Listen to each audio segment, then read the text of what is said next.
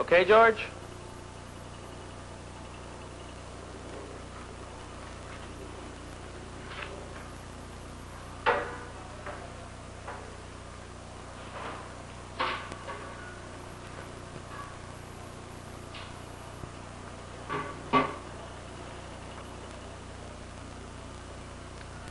In the range of our normal experience, the speed of a body is related to its kinetic energy like this.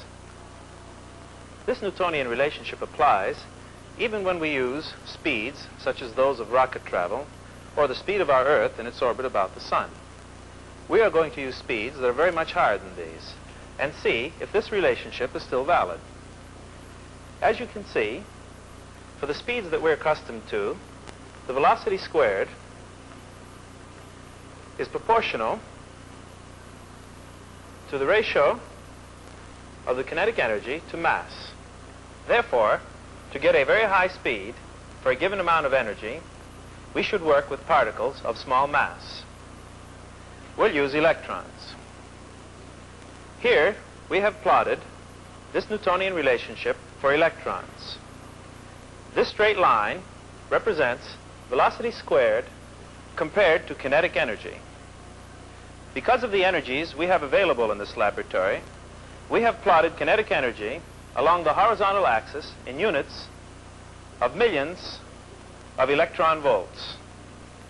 1 electron volt is the energy gained by an electron going through a potential difference of 1 volt, or 1.6 times 10 to the minus 19 joules.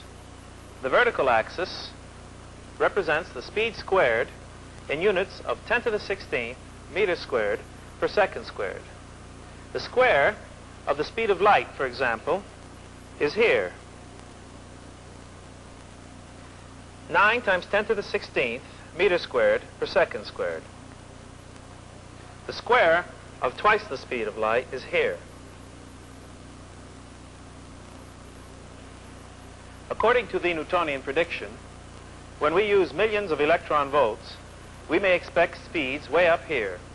These speeds are huge compared, say, to the speed of our Earth in its motion about the Sun, which we would have to plot way down here, completely invisible on this scale.